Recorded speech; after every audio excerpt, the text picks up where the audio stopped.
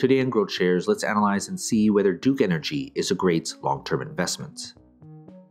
The company analysis is divided into three broad factors: the business, the stock, and the price. Furthermore, these three factors are subdivided into 14 metrics that give us the complete picture of the company. Each factor and each metric are given different weight, together adding up to 100% of the overall analysis. Each factor and each metric are then given a grade from 1 to 100, with 1 being a failed investment and 100 being extraordinary. When everything is put together, a final grade will be given, also from 1 to 100. Most companies that I'll analyze in this channel will hover around a grade of 50. Companies with a final grade of 81 or higher will be included in my Great Investments playlist.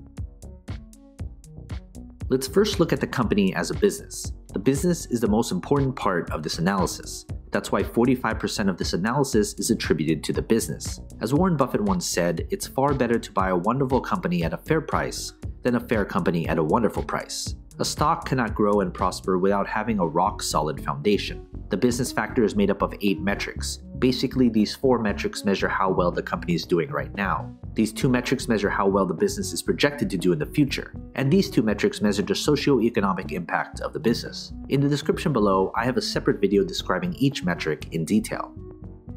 Based on this grade, I would consider this an average business. This means, as a business, it's no different than half of all the businesses out there. Everything else going forward would need to be good in order to make this an attractive investment.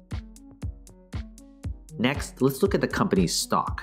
We can't easily invest in something unless there's shares available to buy and sell. That's why 35% of this analysis is attributed to the stock. If the business is the foundation of a company, the stock is a reflection of that foundation. Does the market reflect how good or bad the business has done?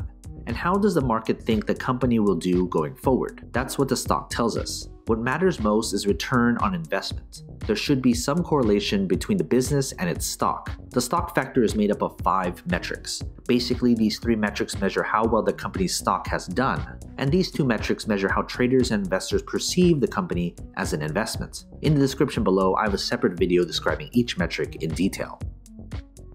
Based on this grade, I would consider this an above-average stock. Combine that with an average or better business, this should be a company on your watch list to see if further improvement can be made.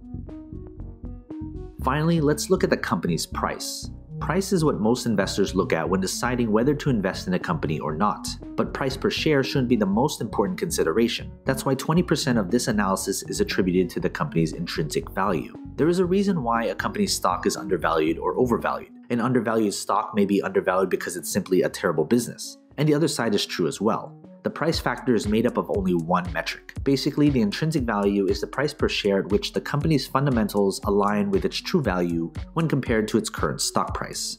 Based on this grade, I would consider the price to be slightly overvalued. If you're looking solely at the price per share, I'd monitor and wait to see if the price drops before it becomes attractive.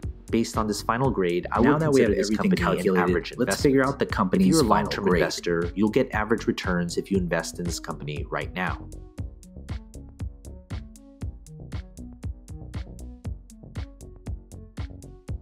Some of you will put different importance on different aspects of my analysis. You may solely just be looking at the price per share. Others may look at the business. But if you're looking at this company as a long-term investment, you should look at all 3 factors because it paints the entire picture of the company. When it comes to the final grade, it doesn't necessarily mean I'm bullish or bearish on the company's stock. Grades are adjusted to take into account the company's industry, sector, and competition. Of course, major news does have an effect on the company, but my analysis is built upon a solid foundation that focuses on the long-term health of the company. From time to time, I will reanalyze a company and share it with you. So you've made it this far, shoot me an email. I'd love to get in touch with you and talk more.